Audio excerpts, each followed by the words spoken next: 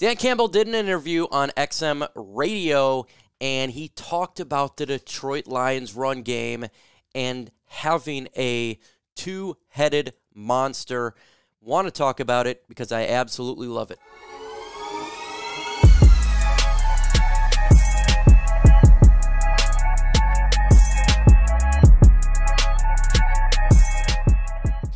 Make sure you go ahead and subscribe to the channel if you haven't done so. Why is that? It's because we're trying to grow this channel, get to 8,000 subscribers. With your help, it can definitely happen with the NFL season nearly here next week, preseason games. So you don't want to miss out on the post-game shows, live shows, and videos when we get down into the nitty-gritty. Our head coach, Dan Campbell, spoke in an interview for XM Radio about having the blueprint for a two-headed monster in the backfield. Says, man, I think you need to back that. Push comes to shove, he can carry the load, Campbell said. Somebody you feel like you can give the ball to 20, 25 times a game, potentially.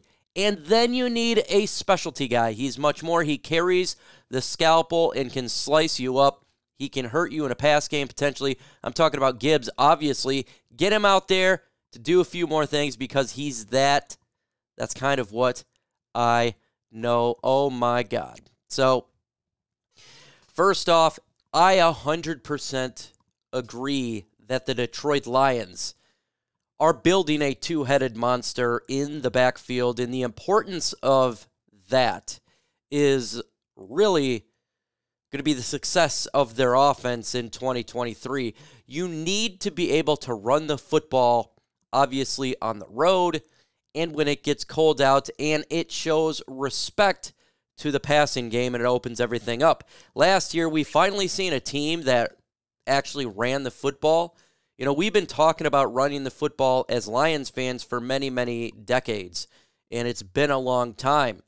You see what can happen when you run the football. You win football games. We did last year on the road. Now we have an upgraded running back room, in my opinion. You got David Montgomery, who's the thumper. He breaks tackles. He's good in between the tackles. He's going to gain you those essential gritty 2-3 yards. And if he gets open, he can run you down. He's a very good running back, and we know this from the Chicago Bears, where he beat us down on multiple occasions. He is essential to fill the Jamaal Williams role, not just, at the goal line where he was getting it done, but we're talking about even any part of the field. Getting these small yards is important, 3rd and 1, to keep the drive going for the Detroit Lions to sustained long drives and wear a defense out. You have to have that type of running back that can do that. And Montgomery is that type of running back who can get it done to be a part of a two-headed monster. Then you got Jahmyr Gibbs, who is a weapon. Yes, he can run the football. Yes, he can use as a wide receiver. Yes, he's good in the screen game. Yes, the jet sweeps. And if he gets open, he's going down for the big count. I mean, he's taking it all the way to the house if it can happen. When you have a player like that on the field on offense, defenses got to change how they do their formations, how they defend. And he is a player that's going to open it up for every single other player in offense. And he is definitely that lightning to the thunder of David Montgomery. When you have players of their caliber, it is going to make this offense even better than it was last year. I think both of these players are an upgrade on the field from Jamaal Williams to DeAndre Swift. I do. I think Montgomery is a better in between the tackle running back. He's better breaking tackles, and I think Jahmyr Gibbs is a better speed, dynamic running back that can take it to the house. We've seen multiple occasions that DeAndre Swift would get caught. I don't think Gibbs will get caught if he's open. He's that fast, one of the fastest people on the field. And he's a nightmare matchup for linebackers. You cannot pair a linebacker on Jahmyr Gibbs. Good luck with that. That's called making big-time plays. And I know we talk about wide receivers all the time and the importance to have wide receivers, how we've always had good wide receivers on this football team. Calvin Johnson, Herman Moore. I mean, you just look back to all the dynamic players that we've had. Golden Tate. But if you don't have a run game, what does it give you? Stats. But we need victories. We got a good wide receiver core, but we needed to have a monster, a two-headed monster to break teams' backs. Because when it gets cold out, you have to be able to run the football. You have to. Both in between and on the outside. And you got players that can do both of that. That opens up the whole offense. And it forces the defense to defend the whole field. Very difficult for them to do. And it creates mismatches in the wide receiver game and all over the field, thus making big-time plays for Detroit in this offense. And ultimately, the importance of wearing down a defense. So in the fourth quarter, you can pretty much go any direction you want to go. If you want to, even if they know you're running the football, you still run it down their throat for 4 or 5 yard carry, 6 yard carry. That's how you win and become a physical, dominant football team. You know, we're a kneecap biting team. We want to be a physical style of football. No more finesse. Well, guess what? That's what we're becoming. A team that runs the football. And if you're running half the time or even more, and it's successful, not a lot teams can do to you at that point. And it keeps offenses on the sideline when you run the football. It drains the clock. Time of possession. All these things factor into ways for the Detroit Lions to win and to host a playoff game and win a playoff game.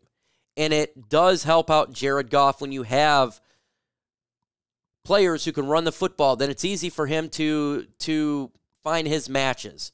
You want Jameson Williams to be open?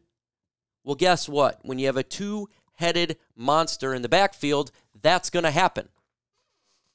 And Dan Campbell is 100% correct. And we've seen it in training camp. It's working. So I'm very happy that this is the type of football team that we are turning into. A physical, running football team. It may not be a run first, right? It may be 50-50. But that's better than 80-20. It's better than 90-10. And sometimes, guess what? You may be running a whole lot in games, way more than you pass, because the run defense is booty cheeks. And then some games you may have to pass a little bit more than run because their pass defense is booty cheeks, and they're good at run defense. That's how you can do it. You can switch it up. Either way, you have the players in Gibbs, in Montgomery to get it done. You have the players to make a difference for the 2023 NFL season.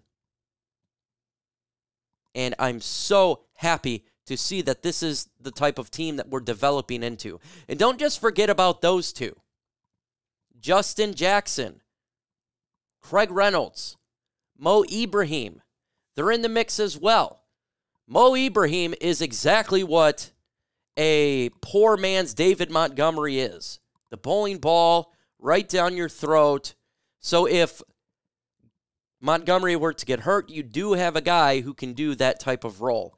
Justin Jackson and Craig Reynolds, they have, Justin Jackson a little bit probably more of the flashier, and then you got Craig Reynolds who's kind of all around, so their running back room is pretty damn good from top to bottom. Don't know if Jamar Jefferson's going to make the team. Don't know about Jason Kabinda. They're in the mix as well. But they have players in this run game. And just like they're stating in this article, when the Saints had Mark Ingram and Alvin Kamara, that's kind of what they're doing here with Montgomery and Gibbs. The Lions have the players to get it done in the run game. And that spells great news for the Lions season this year and going forward, because they're going to be on this team for a little bit. But folks, Let me know your thoughts about having a two-headed monster. Let me know your thoughts about the Lions' run game and Dan Campbell and what he believes this team could be. Throw that in the comment section. Subscribe and hit that like button. With that said, folks, adios.